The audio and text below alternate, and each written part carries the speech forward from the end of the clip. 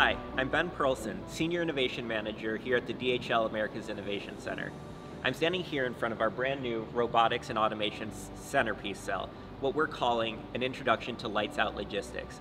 This cell is a combination of many different robotics and automation applications so that regardless of what sector or industry you're coming from, they'll be able to find some kind of value here, whether it's with our mobile robotics demonstration, mixed case depalletizing, or even teleoperation systems. There's something in here that everybody can find value in and learn from.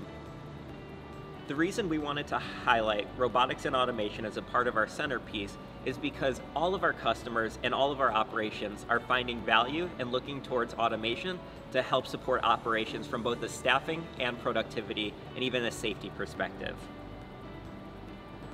One of the biggest pieces about this robotics cell is the mixed case depalletization capability powered by +1 Robotics AI software. This system also has embedded safety features that further allow the robot to actually collaborate. Meaning as I get closer to the robot, it's actually going to slow down or even stop if I get too close to the robot. As I back away, the robot's going to then go back into full speed, allowing for a more seamless integration into our customers' operations. So here we have a mobile industrial robot capable of carrying 600 kilograms. This system is going to autonomously move and replenish pallets to close an entire cycle. So what used to be a tedious and repetitive task can now be done fully autonomously.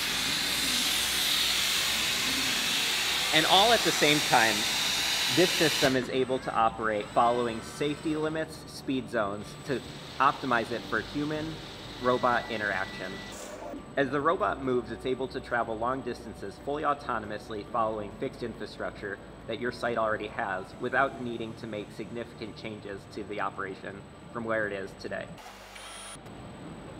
This robot specifically can carry up to 600 kilograms, while there are systems for all different sizes of product and categories.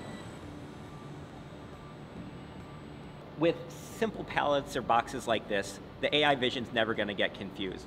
But for the sake of demonstration, we're going to go ahead and trick the robot into thinking that it doesn't know how to operate and show you what that actually looks like. When the robot doesn't know how to pick, someone sitting anywhere in the world is going to see exactly what the AI vision overhead sees. And that person is going to tell the robot exactly where it should pick that piece, select it, confirm that's where they want it to go. The robot is then going to complete the pick. The great thing about that is, anytime this happens, the robot is actually learning from that. So in real time, or the next time the robot comes up to that similar situation, it'll have a better chance at making the proper pick.